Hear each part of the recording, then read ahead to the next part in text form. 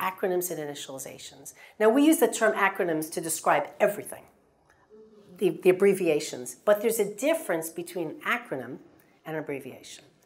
And they're shortcuts. Both of them are shortcuts, but the acronym is the first letter of each word, but you pronounce it as a word. And Ray, you're shaking your head, you know this, right? So it's a PIN number, it's not a PIN number, and it's FITCI, it's not FITCI. So if it's easy to say as a word, we turn it into an acronym, usually. If it's not, it becomes an initialization.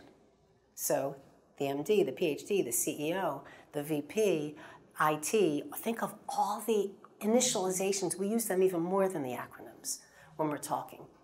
And so here's a rule for that. You stress the last letter of an initialization. So here's the problem. Let me give you an example. I worked with a doctor. Now, I don't know how many of you know medical terms, but she came to me and she said, when I taught her this rule, she goes, oh my goodness, now I know why they didn't understand me.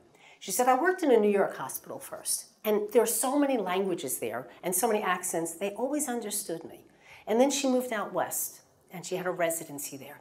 And she was talking about a patient who had a P, and they didn't understand her. And they went and they got the urinal for the patient.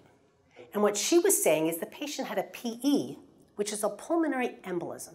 So why would they get the urinal for somebody who has a PE? And she didn't realize she wasn't stressing it correctly. And that's a problem in communication.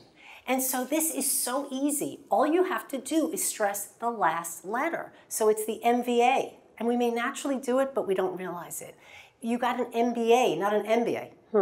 Because if I say I got an MBA, to me it sounds like a noun, and I can't figure out what the noun is. I don't understand it.